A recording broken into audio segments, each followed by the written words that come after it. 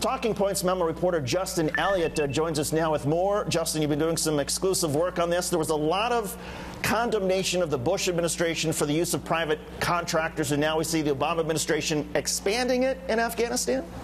That's right. I think this is an issue that you can file under the category of things that would be getting more attention if Bush was still president. There are now about 11,000 armed private security contractors in Afghanistan, and when Obama took office, that number was around 3,000. So there's definitely a surge going on here. And what are the risks and rewards of using private contractors in a place like Afghanistan?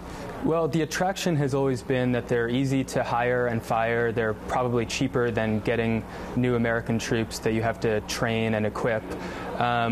The problems are there's lax oversight. You have incidents like the incident in Kabul last May in which 2 Blackwater guards killed a pair of Afghan civilians after a traffic incident. They were charged with murder for that last week.